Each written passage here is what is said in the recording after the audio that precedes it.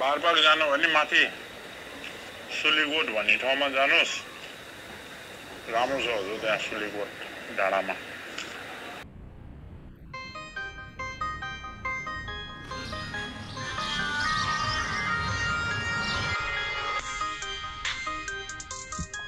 हरमटारी गोर्खा बजारमा रहेको शहीद स्मृति गेट हो यो। यही गेट हुँदै हामी तल झरिरहेका छौँ गोर्खा बजारलाई छाड्दै। आजको हाम्रो गन्तव्य रहेको छ बारपाक सुलिकोट। काठमाडौँ नारायणघाट त्यस्तै पोखरा जानको लागि बसहरूको लाइन देख्न सकिन्छ।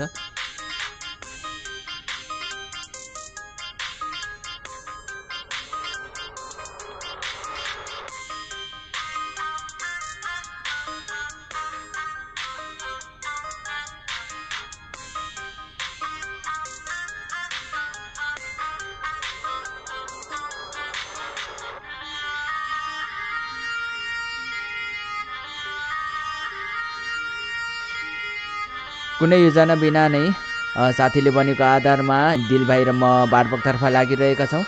बाटो कस्तो छ, कहाँ बस्ने खाने त्यस्तो कुनै तयारी छैन। गोर्खा बजारलाई हामी पारी छोडिसकेका छौँ र हामी पुग्नु छ 12 किलोमिटर।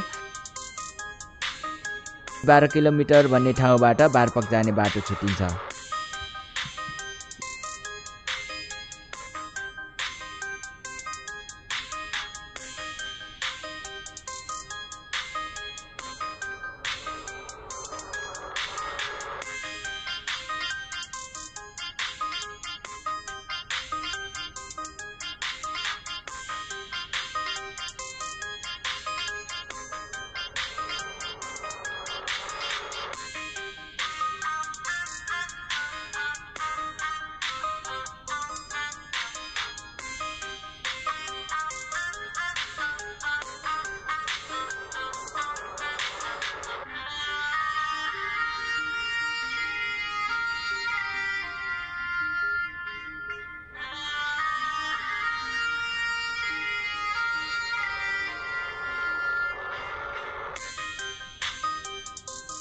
हामी अहिले आइपुगेका छौँ 12 किलोमिटर र सिधै अगाडि गयो भने पुग्न सकिन्छ आबु खैरेनी। तर हामी मोडिँदैछौँ दाहिनेतर्फ जहाँबाट पुग्न सकिन्छ बारपाक सुलिकोट।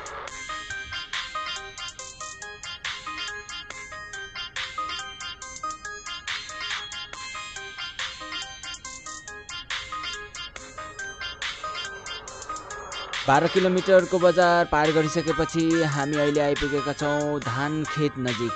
वरिपरि प्रशस्त धान खेतहरू देख्न सकिन्छ र सायद हामी प्रवेश गरेका छौँ छेबेटारमा र अहिले हामी पार गर्दैछौँ एउटा पुल। वरिपरि धान खेतहरू देख्न सकिन्छ, चारैतिर हरियाली रहेको छ। त्यस्तै सडक पनि पक्किरहेको छ जसले गर्दा यात्रा सहज भएको छ। बिस्तारै मानव बस्तीहरू पनि बढ्दै गइरहेको छ। हामी आइपुगेका छौँ छेबेटार बजारमा।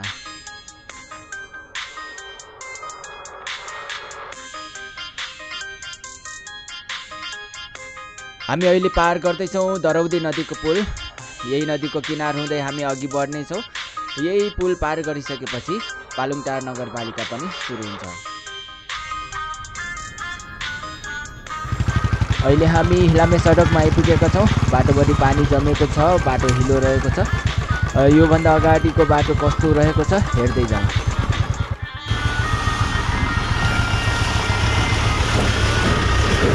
बयालीस किलोमिटर यो बाटो भने बारपाक जाने बाटो। दिले भाइ राइड कस्तो हुँदैछ? राइड राम्रो छ। बाटो कस्तो रहेछ? राम्रै होला भन्ने सोचेको थिएँ। राम्रो त राम्रै रहेछ, तर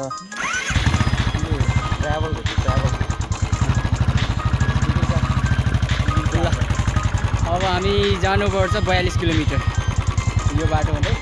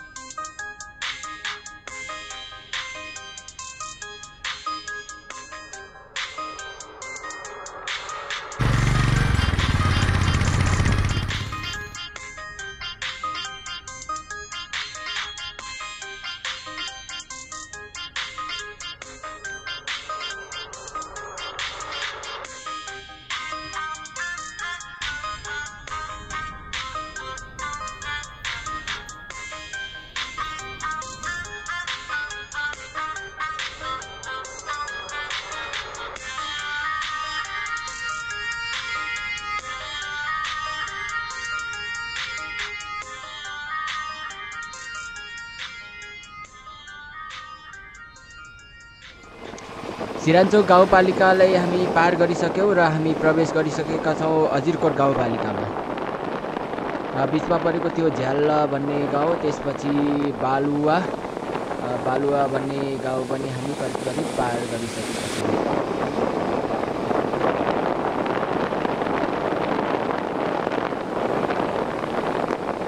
फेरि पनि हामी यो दरौदी नदीलाई पार गर्न गइरहेका छौँ र पारिपट्टि देखिएको छ एउटा सानो गाउँ। गाउँको नाम त थाहा भएन, तर अति नै सुन्दर गाउँ रहेको छ।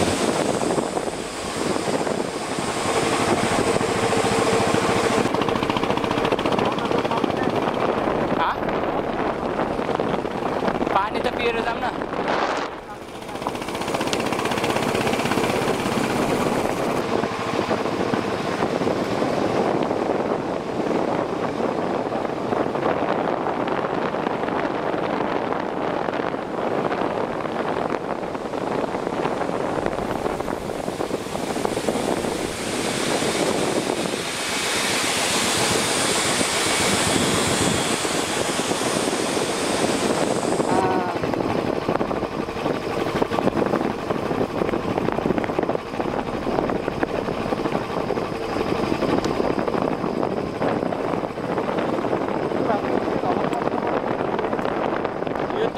तलबाट चाहिँ ढलन गर्दै आएर रहेछ क्या, यताको त ठिक छ नि।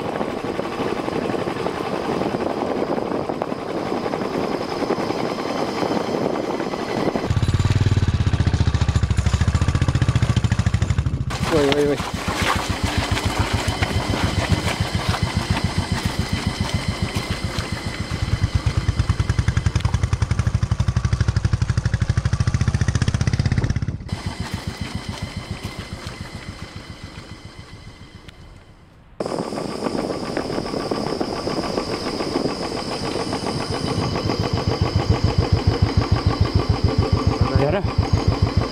बर्खाको बेला भएर होला बारपाक फेदीदेखि माथिको बाटो बिग्रेको अवस्थामा रहेछ, जसले गर्दा बाइक उकाल्न निकै गाह्रो पर्यो। के भयो? यो बाटो देखेर आत्तिसक्यो। बाटो देखेर आइत्यो? के भयो र बाटो? म हिँड्ने कि बाइकलाई बोकेर हिँड्ने जस्तो छ। बाइक पनि बोकेर हिँड्नुपर्ने स्थिति रहेछ बाटो देख्दा। बाइक त मिल्यो नि, त्यही बजारमा राखिदिनु पर्छ क्या, ऊ त्यो माथि है। बरु त्यो गर्दा ठिक होला जस्तो लाग्यो। त्यो गाउँमा बाइक राखिदिने एकजना त्यहाँ दोकान के छ भने, त्यसपछि हिँड्दै जानुपर्छ क्या, त्यो नै ठिक होला जस्तो लाग्यो। वहाँ तलबाट घुम्दै यो बाटो हुँदै आयो है। कष्टप्रद यात्रा भयो। हेन्डिल भाइ कस्तो भयो यात्रा आजको? थकित भएको? यहीँ बसौँ न, घाम तापेर पसिना आयो क्या।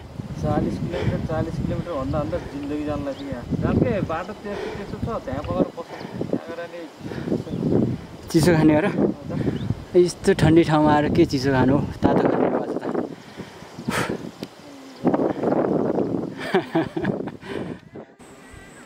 फाइनली हामी आइपुगिसकेका छौँ बारपाक सुलिकोटमा र यो हो यहाँबाट देखिने दृश्यहरू। र यो हो बारपाकको बन्दै गरेको भ्यू टावर।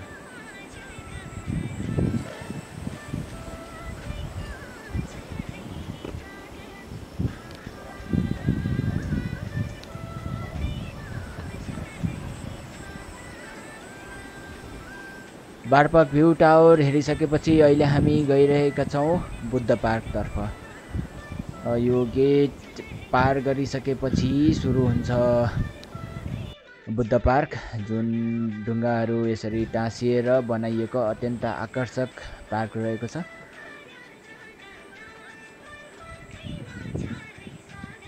र त्यहाँ माथि राखिएको छ बुद्धको गोल्डन मूर्ति।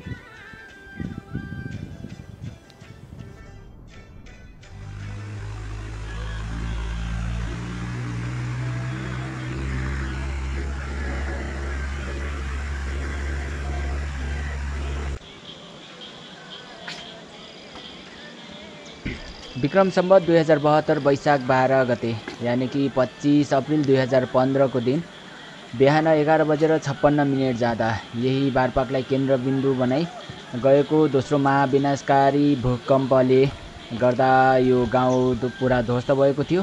सोही दिनको सम्झनामा यो स्मृति पार्क बनाइएको हो र यो अहिले म छु यो स्मृति पार्कमा जुन करिब पुरा भइसकेको छ र जिन्दगीमा पहिलोपटक यस ठाउँमा आउन पाउँदा अति खुसी पनि लागेको छ।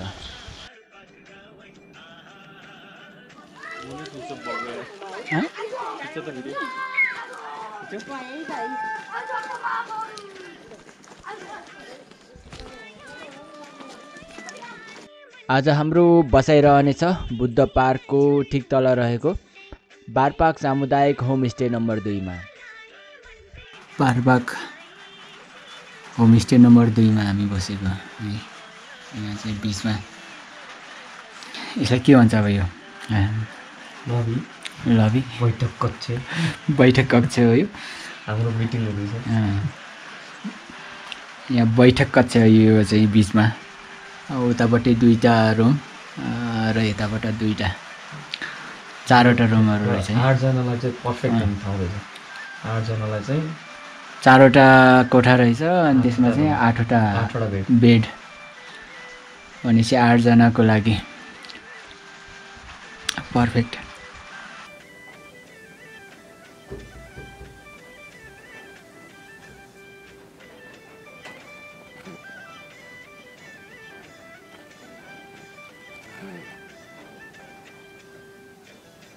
फर्केरै जानु जस्तो लाग्थ्यो यार। किन? सोचेन सम्झेको ठाउँमा यार। किन फर्केर जानु जस्तो लाग्यो? त्यो बाटो देखेर नि अनि बुलेट बाइकले त अनि पिकअप नदिएको राम्रोसँगसित त्यो पुरै ढुङ्गा भएर अनि पुरै अनि त्यही हात्तिएछ। अनि त्यो झन् त्यो ड्राइभर भेटेको थियो नि बिच बाटोमा झन् त्यो तिमीले त भेटेन त्यसलाई है। मैले त सोधेको कि गाडी रोकेर अनि दाइ कति टाइम लाग्छ भनेको त कस्तो छ नि माथि बाटो भनेको त योभन्दा नि खत्तम छ झन् माथि त बाबु। कहाँ यस्तो बाइक बोकेर आएको भन्छ यार। अर्को बाइक लिएर आउनुपर्छ यस्तो बाइक त उक्लिन्न माथि भन्नु थाल्यो अनि झन् आत्तिएको क्या मन त पुरै घत्तिकेर गएको हजुर। 10 मिनटमा पुग्छ भनेको त होइन 45 मिनट जस्तो लाग्ला हो त नि। तर अहिले कस्तो अनुभव भइरहेछ फेरि? अहिले चाहिँ ठिकै भएछ। जस भोलि पानी पर्दैन भने बाटो चाहिँ जस ठिकै छ झर्न सक्छ। अब कन्फिडेन्ट पनि बढ्यो। फर्स्ट टाइम भएर नि होला मन आत्तिएको। तर त्यो पानी परिदियो भने चाहिँ साह्रै झ्याउ हुन्छ। प्रब्लम त्यही छ। रिटर्न उक्लिन त उक्लिहाल्यो झर्न त खासै गाह्रो हुँदैन। त्यही हो। अनि बारपाक ठाउँ चाहिँ कस्तो लाग्यो? यो त कस्तो न के भन्ने अब त्यसलाई गाउँभरिकै छ होइन ठुलो गाउँ नेपाल अधिराज्यभरिकै ठुलो गाउँ रहेछ। अनि हेर नि कहाँ नगरपालिका जस्तोहरू ठुल्ठुलो घरहरू खेती बाक्लै बस्ती छ। 1500वटा घर भन्दै थियो कि होइन? अराउन्ड 1500वटा घर छ अरे यो उमा मात्रै भन्ने कुरा भइरहेको थियो। त्यो भनेको त धेरै ठुलो हो नि। मिठो छ नि पक्कै योसँगै ठ्याक्कै सुहाउने ठ्याक्कै गरेर बनाएको हो क्या। मिठो छ हौ धेरै।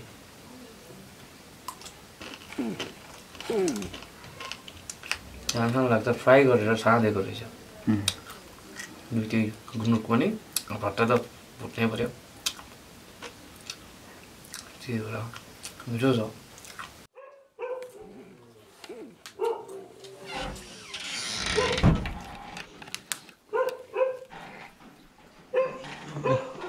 सुतेको?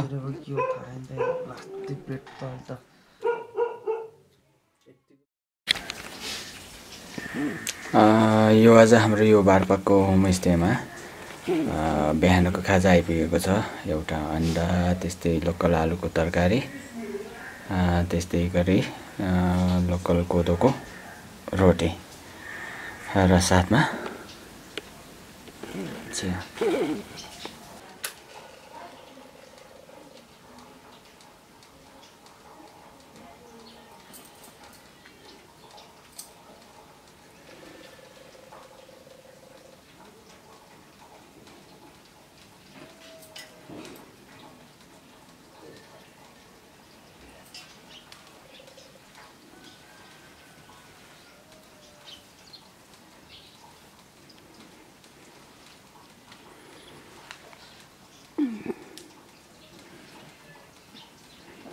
आज चाहिँ मौसमले चाहिँ त्यति राम्रो साथ पनि दिएन क्या अनि नत्र अब यो उसमा चाहिँ अनि बाबु कति जानुभयो त बाबा अफिसमा जानु भयो बाबु ए अफिसमा हजुर यहाँ फुपूको अफिस छ क्या ए हजुर धेरै मिठो बनाएर खुलाउनु ए ल ल फेरि पनि भेटौँला है आउँदै गर्नु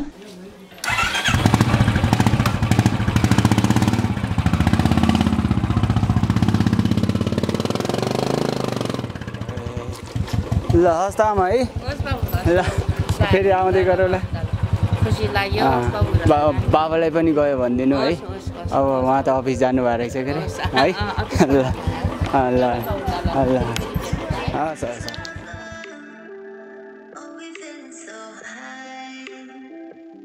Don't be afraid of falling, 'cause you know we gon' fly.